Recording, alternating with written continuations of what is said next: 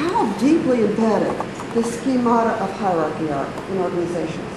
Incredibly embedded. And they start to impact everybody's behavior in ways they don't even know. The process of losing and maybe recreating knowledge, which I think goes on over and over in companies, and has, to me, been sort of a fundamental aha about how I can solve or do research. Even if it doesn't make sense to you, you do what your boss tells you to do. And it relates to the power in an organization, which becomes part of what gets built in and what people respond to in a way that's even subconscious, but stops them from using their common sense because they're responding to the social system. The role of social order starts becoming non-transparent to people.